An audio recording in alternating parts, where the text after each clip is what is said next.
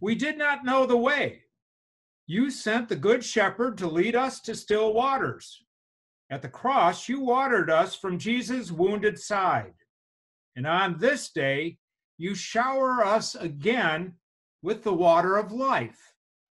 We praise you for your salvation through water, and for water that can be found everywhere. Bathe us in your forgiveness, grace, and love.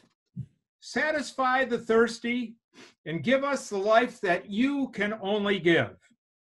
To you be given honor, praise, and glory through Jesus Christ our Lord, in the unity of the Holy Spirit, now and forever. Amen.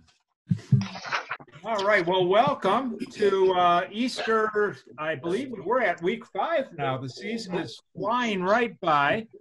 It is good to have you all here.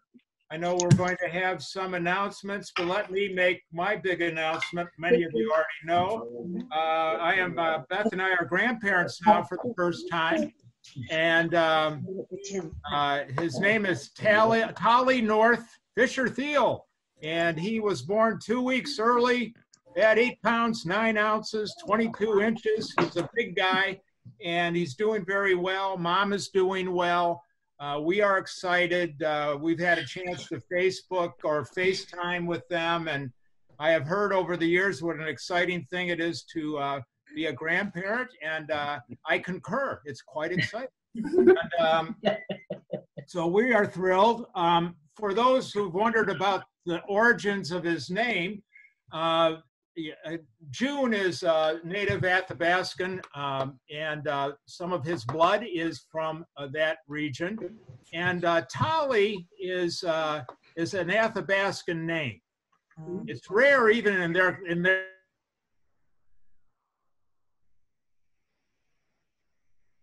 it means wave. So it's that's his name, and he's a cool guy, and we're excited. And yeah, so thank you for all the well wishes and prayers and stuff. And we'll just one of these days we'll be able to hug him. But in the meantime, we're really excited for FaceTime and stuff like that. So that's working pretty well. Okay. We are now into the announcements. I know that there will be. I'm going to first, is Rob Blanchard here? Yeah, I'm here finally. Rob, we're into the announcements. I'll first defer to you, anything you want to say, and then I'll fill in, and then if anyone else has announcements, but I don't want to jump past, I don't want to get ahead of my skis here, so. Yeah, we got a couple of things. We're going to start a planning team for the transition back to the pews. So if you're interested in joining that team, please reach out to myself or Dan Stickle so we can get that started. Also, we're looking at trying to do some sort of education program. So if you're interested in helping out with that, you can reach out to Lisa as well. And was there one other thing I was supposed to mention? Well, I think that's it. Yeah, I'll fill in a few other points if you have anything else. I think, so we are going to have a worship committee meeting this Friday at 10 via Zoom. And so when we look at issues of going back, we're looking at facility issues and then worship issues as well. So we're kind of just gradually starting to imagine what it may look like over time. And we will allow for a lot of feedback, a lot of input, and I'm definitely doing a lot of research as well. It's quite a little process, but what I suspect it is safe to say is that we will, one, continue with a Zoom worship service one way or the other, probably for the rest of the year.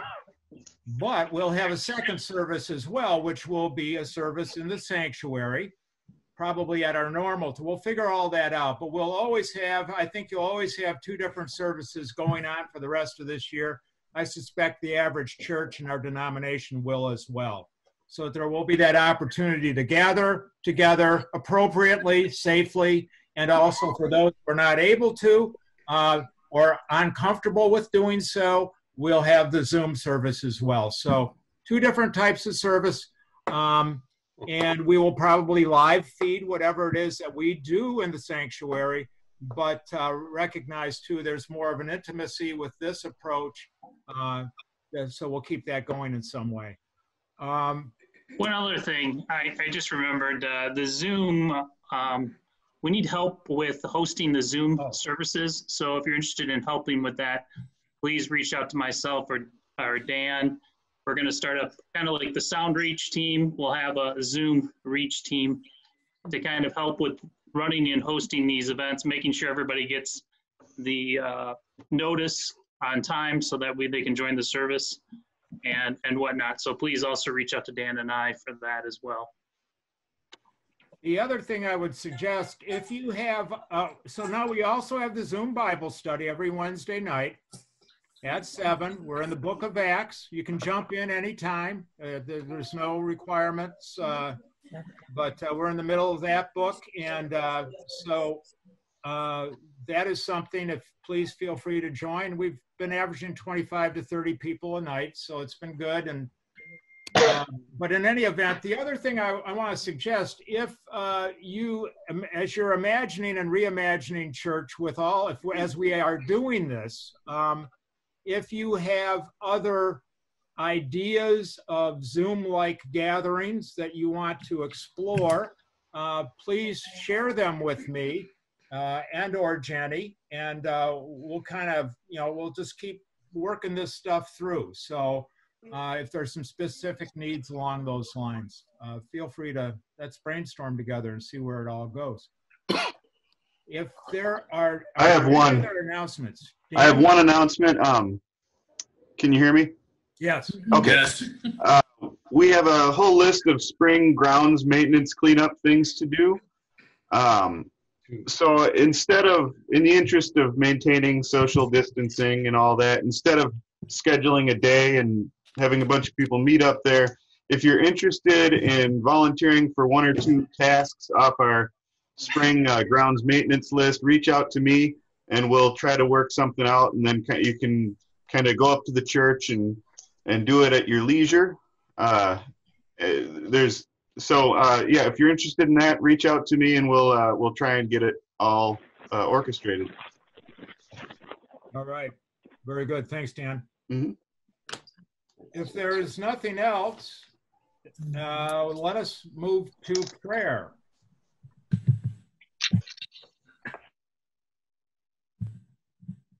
Where'd he go?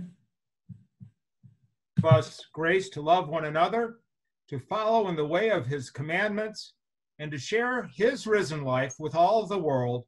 For he lives and reigns with you in the Holy Spirit, one God, now and forever. Amen. Open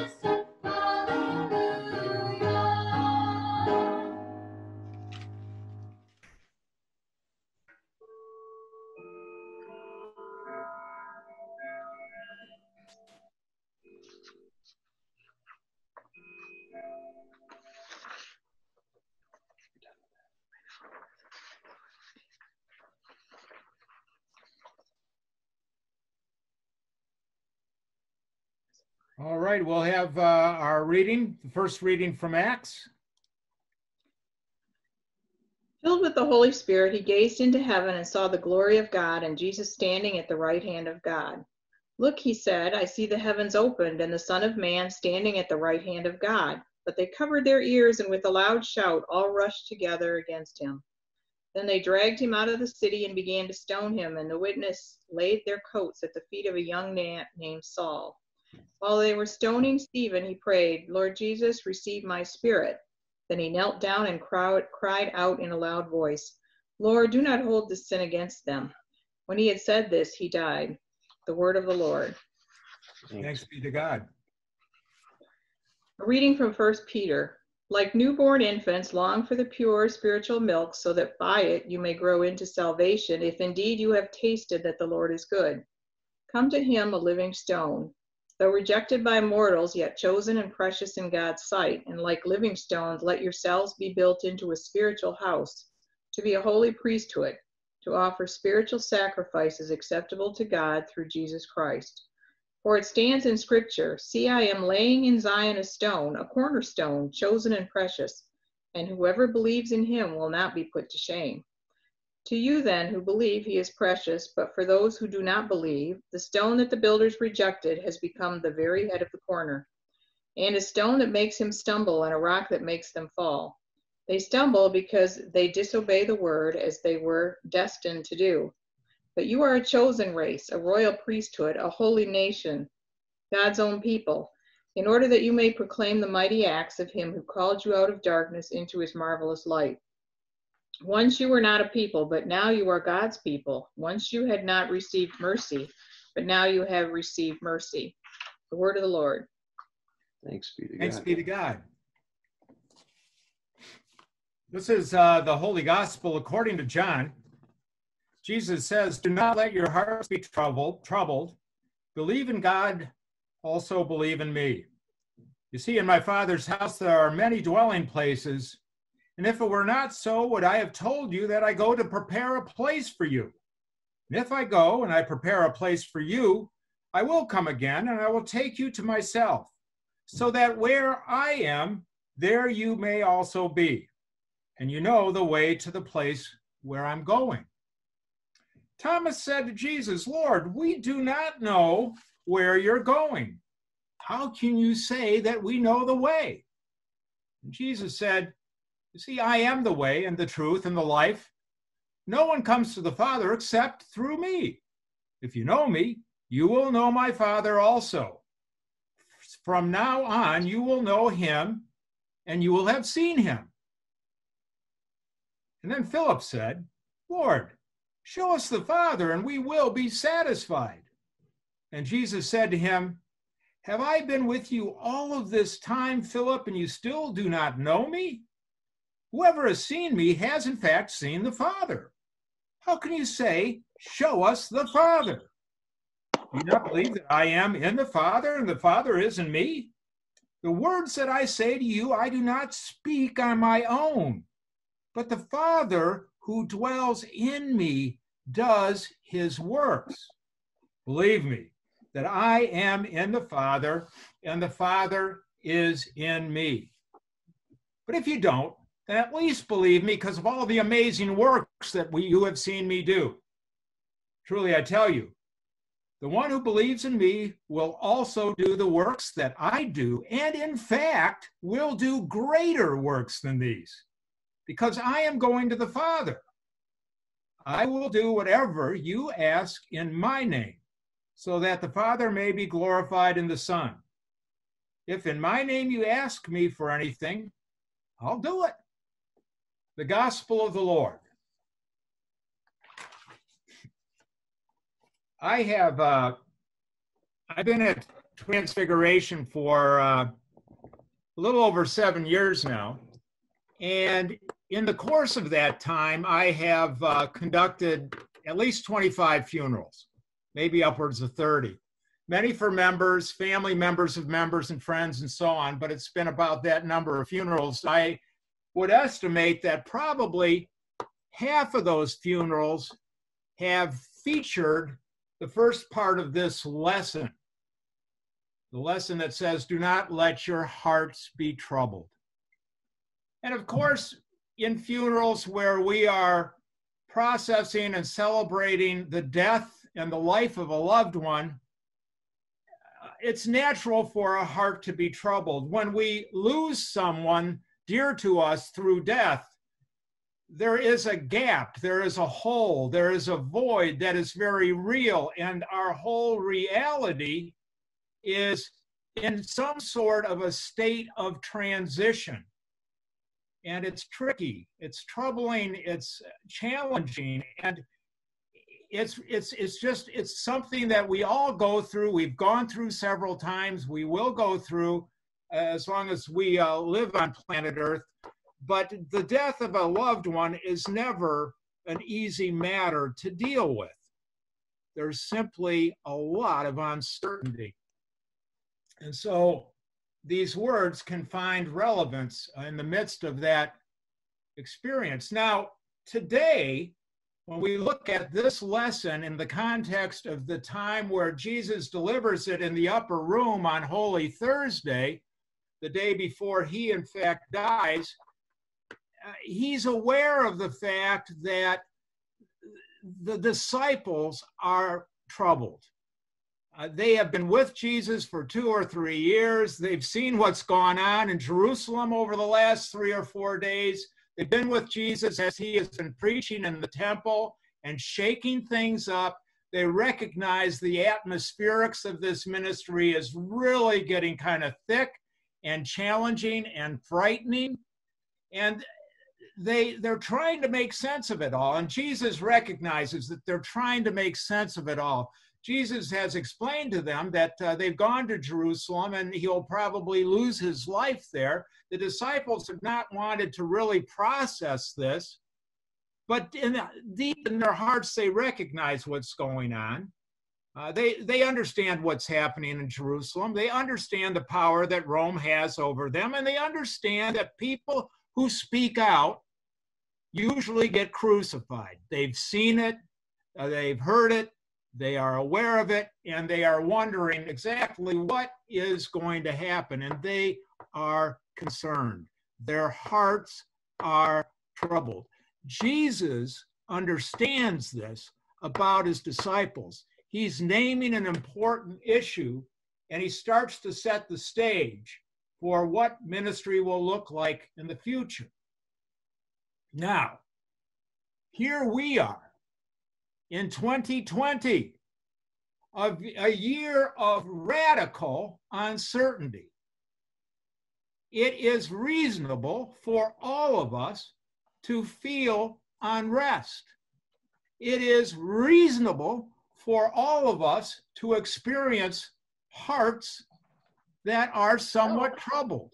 That is evidence of the challenges we face, right? We are trying to find new norms, and we can have a measure of unrest in this time.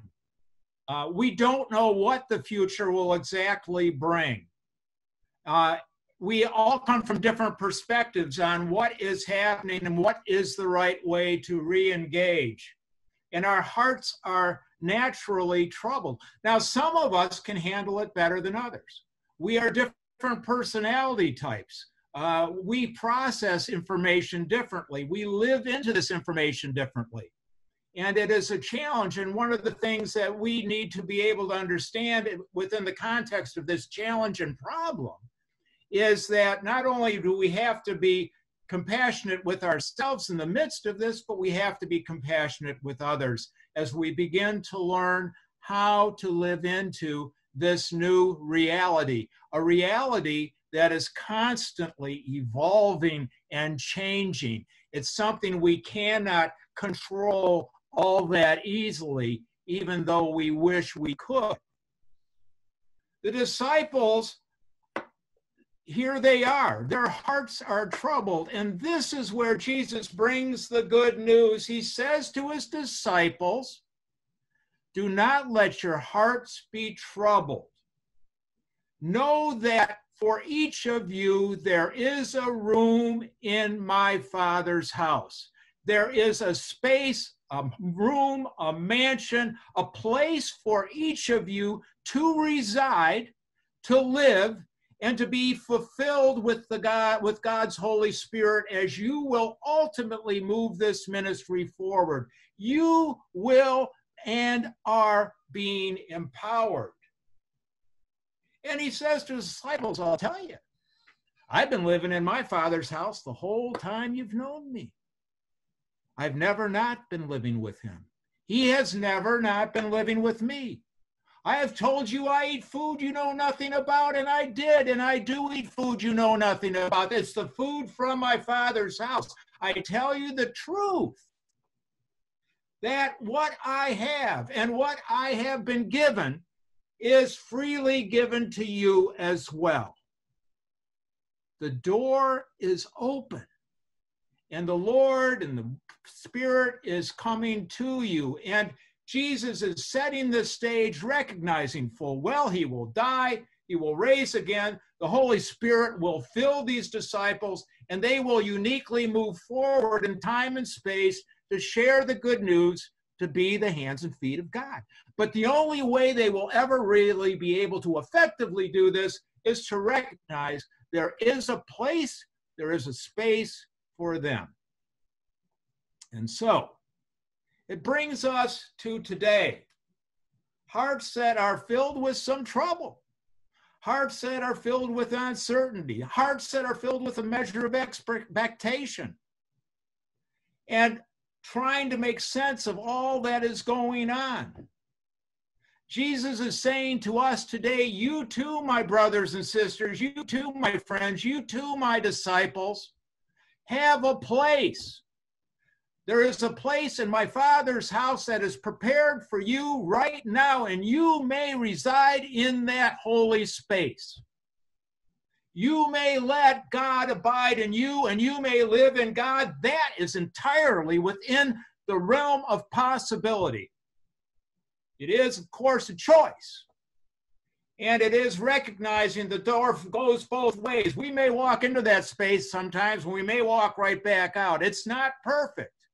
But we have access to that kingdom experience. And that, my friends, is pretty good news. And I will tell you, as I watch what is happening in this congregation throughout this period of challenge, what I see in the people is certainly hearts that are troubled, difficult times, good times, all kinds of times. But what I do see is a spirit of love that transcends the normal human experience wafting through this congregation. I see people caring for each other in all kinds of amazing ways. And this ministry, while it seems a little contained right now, it continues to reach out as well. This ministry, the ministry that you have been given, the ministry that you have been empowered with, is very much alive and well, and it's growing, and that energy and that light and that faith is starting to flow in unique ways. And we won't fully understand where it goes, but we can trust that we have access to that light and to that love. I look at what's happening, and I am always surprised. I look at what's happening right now with Pathways. People are gathering together to deliver a lunch for the workers at Fenton Healthcare in the midst of the pandemic. We've got people, all kinds of things going on. Too much to mention right now, but that's just top of mind. I am grateful to each of you because you inspire me to do what I do. Every day I hear something else and from you, and that is a good thing. So the good news today is we are alive and well. The Holy Spirit is with us, and we can continue to celebrate every day of this Easter season, recognizing and declaring that Christ is risen. Amen.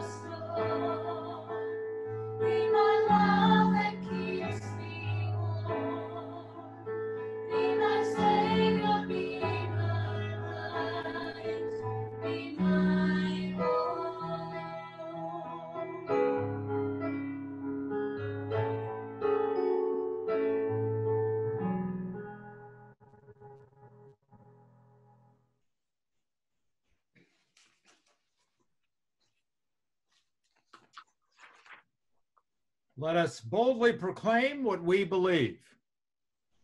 We believe in one God, the Father, the Almighty, maker of heaven and earth, of all that is seen and unseen. We believe in one Lord Jesus Christ, the only Son of the Father, eternally begotten of the Father, God from God, light from light, true God from true God, begotten, not made, of one being with the Father. Through him all things were made. For us and for our salvation, he came down from heaven, was incarnate of the Holy Spirit and the Virgin Mary, and became truly human. For our sake, he was crucified under Pontius Pilate. He suffered death and was buried. On the third day, he rose again in accordance with the scriptures. He ascended into heaven and is seated at the right hand of the Father. He will come again to judge the living and the dead, and his kingdom will have no end.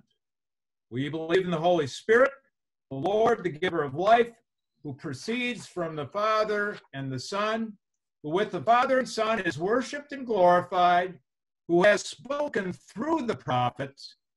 We believe in one holy, Catholic, and Apostolic Church. We acknowledge one baptism for the forgiveness of sins. We look for the resurrection of the dead and the life of the world to come. Amen. All right, we can be unmuted again. Now is the time for joys and concerns. Do we have? I have a very different and joyful experience I want to share with everyone. Yesterday morning, I got up. It was not quite light, and I went into the kitchen and looked out the window, and there was a deer walking around. And every time we see a deer, we get excited because it's really cool to watch them. And then I looked, and there was another deer lying down, and we've seen them do that, like even in our own yard. They'll lay down, and then all of a sudden they'll all get up and go away. So I saw this deer sitting or laying down, and a deer that was walking around took off, and that deer didn't get up. So I watched for a while, and yeah, it was still there. So when I came back, it was about an hour later. There was a little fawn, and the mother was cleaning up the fawn, and I can't tell you how joyful that made. With all that's going around, how this lifted me up. And Stan came over, and we watched all morning, and the little fawn would get up, and her legs would be all wobbly, and she'd be falling down. It was really sweet. And so I kind of wanted to see when they would eventually walk away. And I went off to another room, and pretty soon Stan says the deers are gone, but he didn't see them. We didn't see them go away. But it was just an experience I never thought I'd ever have. And so we know God is still out there and doing his business and taking care of things, and we'll get through all this too. So that's a beautiful story. Thank you. Yeah, Tom Metz and I were talking the other day. We both, there's a lot of deer around where we all live, and we're saying, God, man, we haven't seen these deer in a while, but then we realized it's mating season and whatnot. So here we go again. It's pretty exciting. That's great. Great story. Thank you. Are there other? Yes, Sally. Yeah, I just wanted to bring up that I know Penny Foz is going to be having a surgical procedure on, I think it's Thursday, which I'm not sure it's the 13th or 14th. I think it's the 13th. Anyway, she's going to be having a Watchman put in, I think, to help her AFib situation, and she'll be staying overnight in the hospital till Friday. Yeah, so just wanted to let everyone know for prayers for Penny and for her family taking care of her at this time. Great. Thank you, Sally. We will we have a joy and a concern. We have a joy and concern at the same time. We are going to, Alyssa's going to have her baby on Thursday. Just a prayer for her and everything goes all right. And the concern also is that we're watching her boys for 6 days. So we need prayers. You're going to experience the fullness of grandparenthood. Oh boy! I got a lot of duct tape ready for him. Okay. That sandbox all set to go now? You got all that? Sandbox is ready to go. Awesome. Yeah, thank you. Awesome. Good luck, Liz. We'll keep you in our prayers. I have a couple of concerns. One is that health care, as Pastor mentioned earlier, we're going to provide them with lunch on the 15th, which is Friday. I guess that's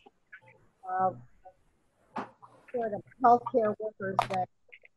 And we're going through Mancino's, and they were the only ones who would actually go. So, anyway, Rose has set it up, and between her and I, we'll finish the arrangements. To tell you how hard those people are working over there, and they've had COVID in their And I also want to make a prayer request for a kind of a shut-in member of ours, Pat Robertson. She's having a hard time, and a few of us are communicating with her, and so prayers for her as well, please. Thank you, Sandy. We have other, if there are no other prayer requests, why don't we lift all of this to the prayers of the church? Sandy?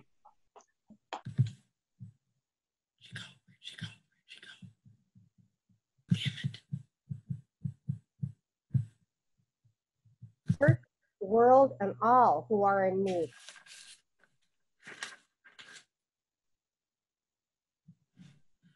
Build us up, Mother and God, as living stones united in your spiritual house. Continually strengthen your church as it is sent forth to proclaim your love. We pray especially for new congregations and those in redevelopment. Lord, in your mercy, receive our prayer. Humble us, Creator God, as part of your creation. Fill us with respect and awe for the world you have made, including volcanoes, ocean currents, tropical rainstorms, glaciers, and other forces that both destroy and create. Lord, in your mercy, receive our prayer. Humble us, Creator God, as part of your creation. Align your ways to your love, O God. We pray for countries, leaders, and other organizations as they prepare places for those seeking refuge and safety. Lord, in your mercy, receive our prayer. God of healing and rest, help those whose hearts are heavy and weighed down by many troubles. Comfort their suffering, ease their distress, and carry their burdens. We pray for all those we have named aloud and in our hearts. Lord, in your mercy, receive our prayer. Nurturing God, we pray for those who tend and teach young children, for the safe pregnancies of expectant parents, for families who struggle with infertility and miscarriage. We give thanks for all who have shown mothering care, and we remember all for whom this day is difficult, God. In your mercy, receive our prayer. Receive our prayer. Generous God, you call into your brilliant light all who have died. Give us faith to take hold of the promise of your eternal life. Lord, in your mercy, receive our prayer.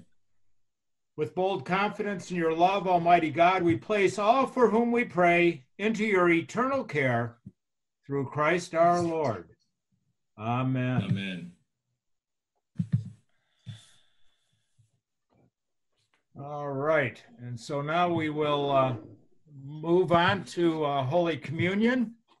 I invite you to have ready the elements if you choose to participate. If you choose not to, just prayerfully reflect on the words and know that Christ is always present in each of our lives. And so we will now reflect.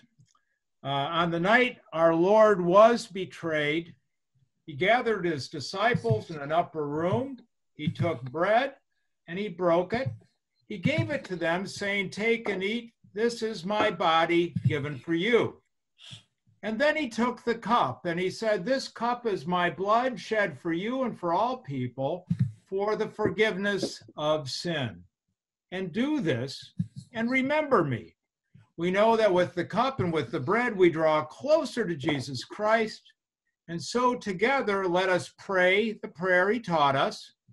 Our Father, who art in heaven, hallowed be thy name. Thy kingdom come, thy will be done on earth as it is in heaven. Give us this day our daily bread, and forgive us our trespasses as we forgive those who trespass against us. And lead us not into temptation, but deliver us from evil. For thine is the kingdom and the power and the glory forever and ever. Amen. And now I invite you to take the bread and to eat. This is the body of Christ broken for you. Amen. And now take the cup. This is the blood of Christ shed for you.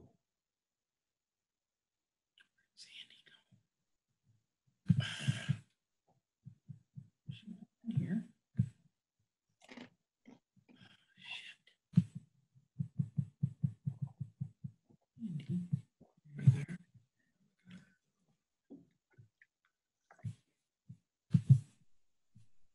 And Sandy, if you want to offer the... Life-giving God, you have fed us with your word, and our hearts burn within us. Through this meal, you have opened us to your presence. Now send us forth to share the gift of Easter with all in need. Through Jesus Christ, our Lord. Amen. Amen. Amen. May the one who brought forth Jesus from the dead raise you to new life and fill you with hope, and turn your mourning into dancing. Almighty God, the Father, the Son, and the Holy Spirit, bless you now and forever. Amen. Amen. Okay. And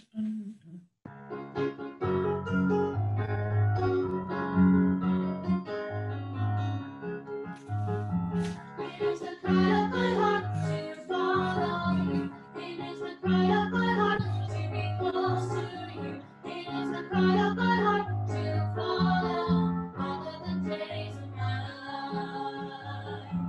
It is the cry of my heart to follow you. It is the cry of my heart to be close to you. It is the cry of my heart to follow all of the days of my life.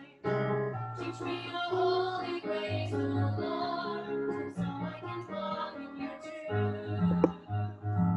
Teach me your holy ways, O Lord, let me holy devoted to you. It is the cry of my heart to follow you. It is the cry of my heart to be close to you. It is the cry of my heart to follow all of the days of my life. Open my eyes so I can